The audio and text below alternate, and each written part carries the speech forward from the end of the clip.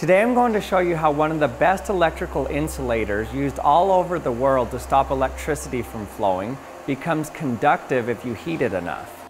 Glass is mainly composed of silica, with some other components like soda or lime. These additives lower the melting point of silica, making the glass easier to produce and mold. Normally, glass is a good insulator because its atomic structure doesn't have free electrons or other charge carriers that can move easily. The resistivity of glass is typically really high, often in the range of tens of billions to even hundreds of trillions of ohm meters. That's why glass is used in high voltage insulators for power transmission lines. And you can see in these 200-watt incandescent bulbs that the glass is what separates the wires going up into the bulb. This small gap can withstand over 15,000 volts before breaking down and sparking. But this all changes when we heat up the glass so that it starts to become slightly molten or like a thick liquid. Okay, I have here two incandescent bulbs that are wired in series, so that for one of them to get power, the other one has to be on. So if I turn off only one of them, they both go off. Either one.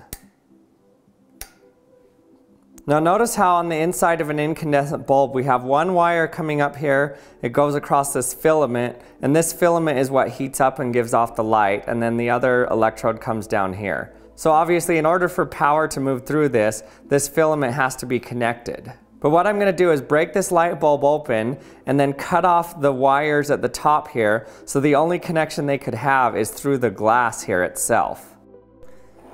Just going to put this in here.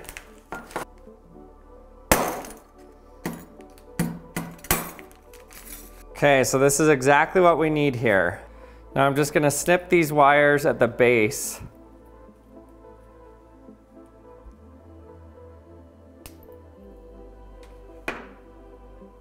Now the only way for these two wires to complete the circuit is for the current to pass through the glass itself. Now normally glass is a very good insulator, but watch what happens when we heat up the glass. So you can see right now they're both on, and I'm going to leave them both on, but take out this light bulb so the other one turns off, and I'm going to replace it with this. So right now they're still both off because the circuit isn't completed because these wires aren't connected. But now watch what happens when we heat up this glass. When I start heating the glass, the rigid atomic structure of the glass breaks down, and the glass transitions into a molten state. When glass becomes molten, the ions in it, like sodium and calcium ions, become much more mobile. And moving ions can carry the current until it becomes a conductive ionic liquid. Whoa, it's on! Look at that, and it's staying on. Oh no! So the current itself is heating up the glass enough. Look at it start to spark. Oh, the current going through the glass is heating it up enough to keep it melted. That is cool. Look at that, it's staying on because I melted the glass, and then the current moving through the glass is keeping the glass heated up. That is cool.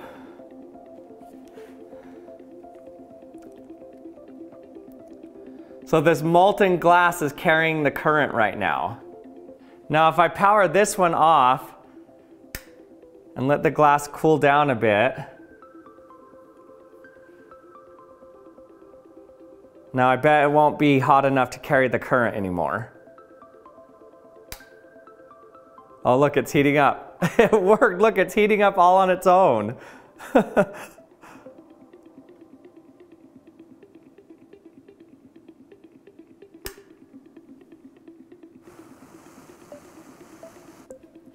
Okay, now turn it back on. So now the glass isn't molten enough to let the ions pass through it. But let's heat it up again. So what's actually happening is glass electrolysis here. There it goes. Positively charged sodium ions and calcium ions are migrating towards the negative electrode. And also at the positive electrode, oxygen ions from the silica should break down and release oxygen gas. Since this is alternating current, the positive and negative electrodes are changing continually. So let's see if we see any gas bubbles at the electrodes here. So notice how in the glass normally there's no bubbles at all. It's just pure glass, no gas inside of it. But now look at the one that we melted and ran a current through it. Look at the bubbles in here. So this is actually oxygen gas. So it was basically like we were running the current through an ionic liquid. So we were doing glass electrolysis. What's really neat about glass becoming more conductive when it's molten is that means that it will now absorb microwaves.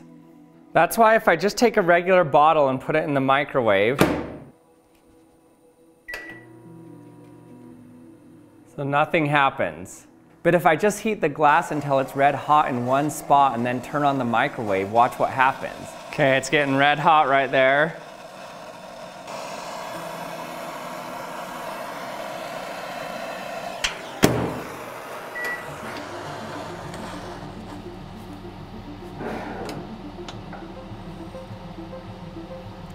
Oh yeah, and this is high on the list of dumb things to do in a microwave, so please don't try this at home.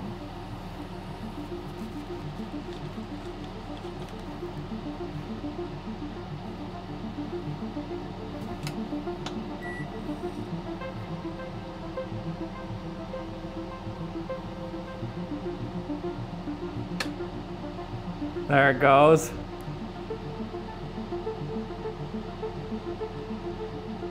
Whoa.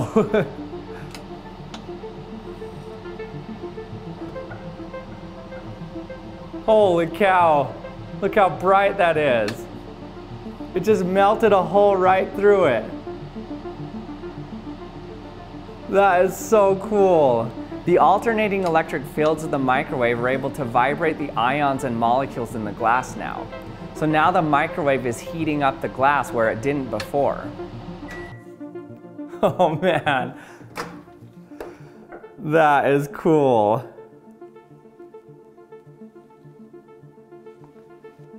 So it broke when it was cooling down, but this is the hole that it made with the dripping glass. And thanks for watching another episode of the Action Lab. I hope you enjoyed it. If you haven't subscribed to my channel yet, please hit that subscribe button to stay updated with my latest videos. And thanks for watching, and we'll see you next time.